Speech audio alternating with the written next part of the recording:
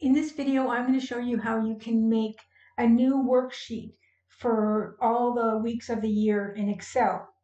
I did this for somebody this week, and they do payroll every second week, but they need to keep track of the hours for each week.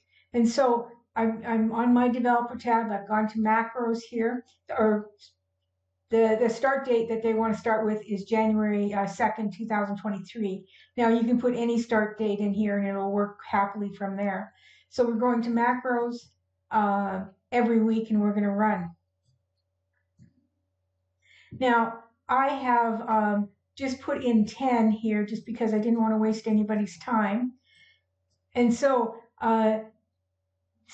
January for this, their first date was sheet 1 here, and that was week 2. So January 9th is week 1, and so on. And it works perfectly. Goes as long as you want. So let me show you the script. I will, of course, include the code in the description of the video. So it's called every week, and next day is date, end date is date, count as long, week number is long, and days as integer. So start date is the date, and that's the date that you've got on your sheet 1 here. Okay, so then it's saying that it's telling you what the number format is. Start date equals worksheet value, range A1 value, and then it's auto-fitting just because sometimes dates don't fit in the standard column. And so then what we're doing is calculating next date, and it's start date plus days. Now days I've got equal to 7. You could change this to 3. You could change this to 14, whatever you want. And so I've only done it for 10. Like I said, I don't want to waste your time. So you could put 52, 104. It doesn't make any difference.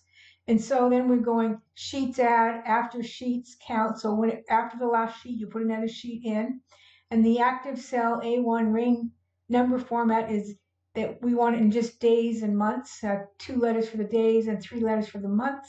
An active range value equals next date.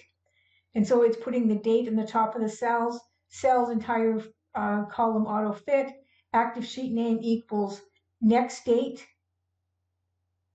and they want it in the format of days and months. And then they want the week number there, so whether it's the first week or the second week. And how I've calculated the week number, if the week number equals 1, then the next week number equals 2, else it equals week number 1. And I'm ending the if here, and next date equals next date plus days. So whatever the date is, we're adding that many days to it, and we're going count. And so this is your count and your loop. So this is how your script is running. I will, of course, include the code in the description of my video. Please subscribe.